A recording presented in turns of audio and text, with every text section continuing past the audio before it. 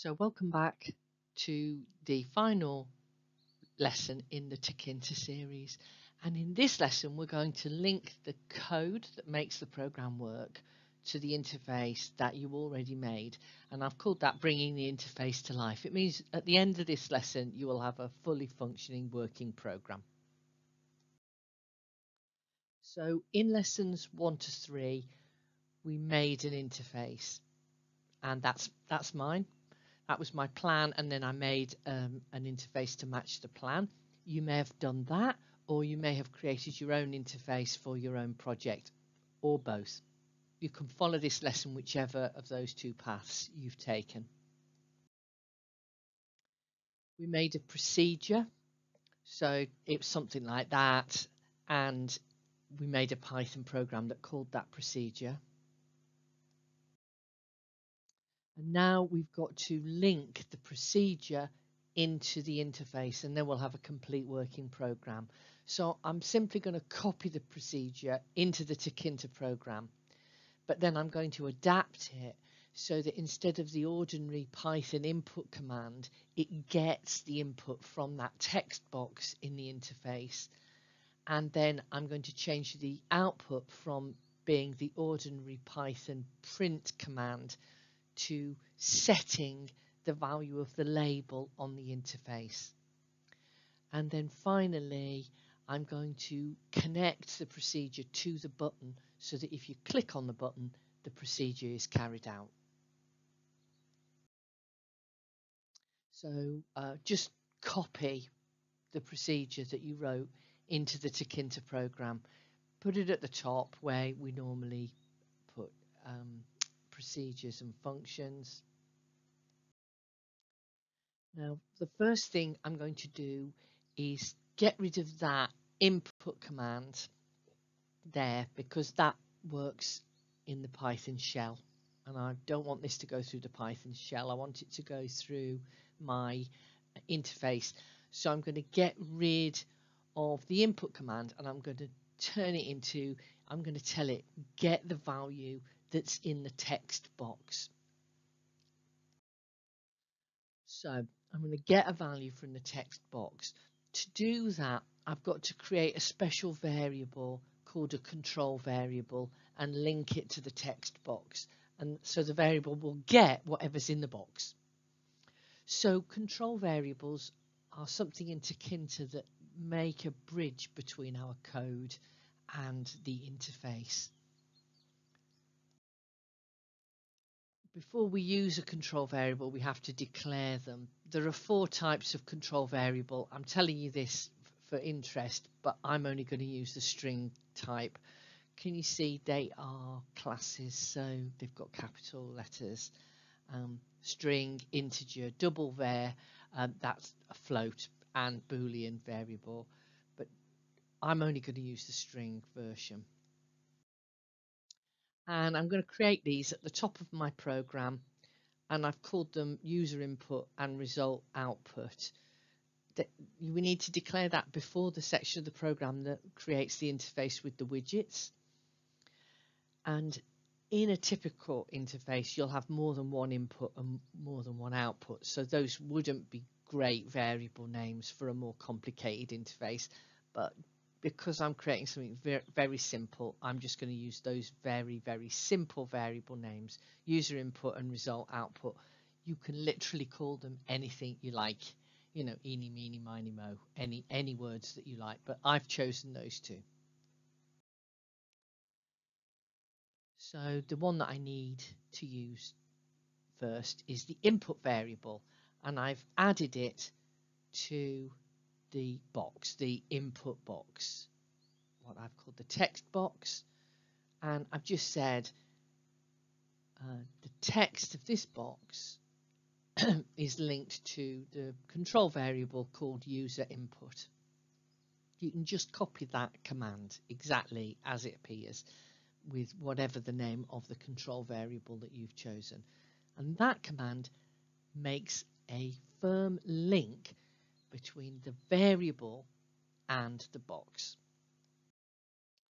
And then finally, so 3 stages. First, create the control variable, Secondly, link it to the box. And then finally, we're going to replace the pounds input command, which works in our in the Python shell. We're going to change that. So can you see the third line down? Pounds equals user input dot get. So that says user input, that was just the name of the variable that I invented. So the name of the variable dot get, and that just means get the value of that variable and put it into the pounds variable.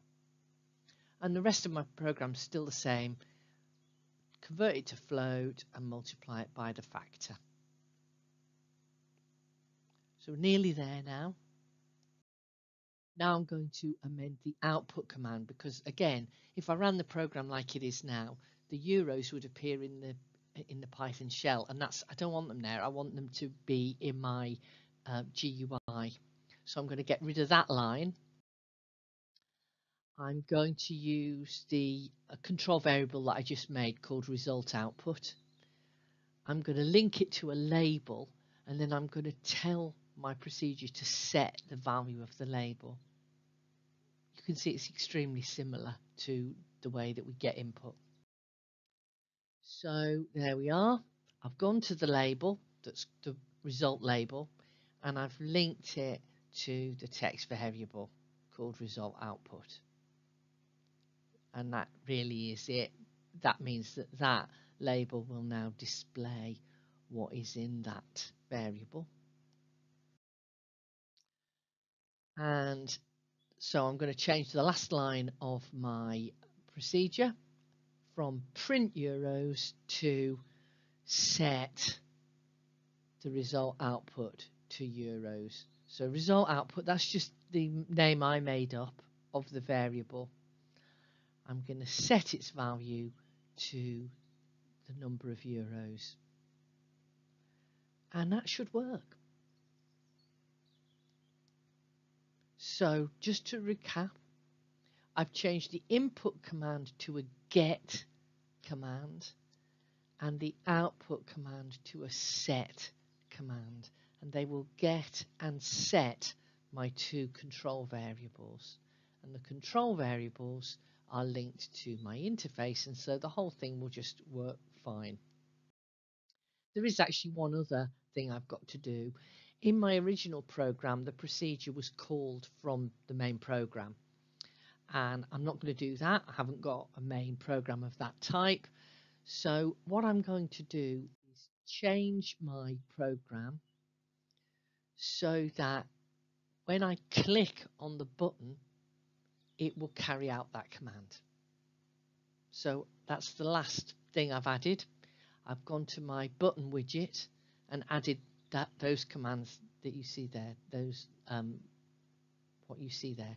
So command equals, that just means the command that is linked to this button, and pound to euro, that was the name of my procedure.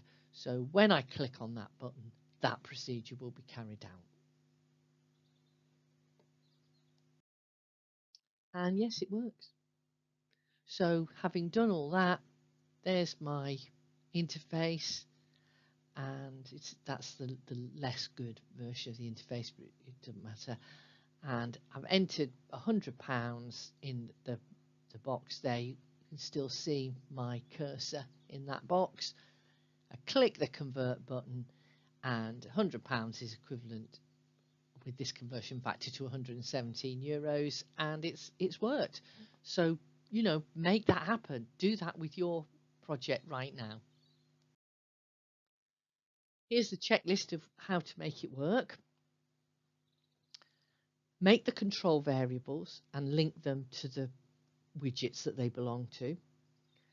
Replace all your input lines with get lines, and replace all your output lines with set lines, and then link the procedure to a button so that when the person clicks on the button, it does the work. See if you can do all of this now. You should have already made an interface. That's in lessons 1 to 3, and you should have made a procedure in lesson 4. So do it now. Copy the procedure into the TKINTER program. use the get, set and triggering commands that I've shown you. And remember, once you've got this working, the sky's the limit. You can just go straight ahead and start work on your own project whenever you like. So if you do want to apply all these ideas to your own project, you can go back to any of the presentations and double check how to do it. Let's take an overview of your task. This is what I think you should do. Design an interface for your project on paper. Make the interface by creating a window and then making those widgets and putting them in position using the grid. Now write a second program, plan the algorithm and make the program work in ordinary Python. And then last but not least, use the ideas in the current lesson to put that procedure into your interface program and link it using the control variables. And then you should have a complete working program.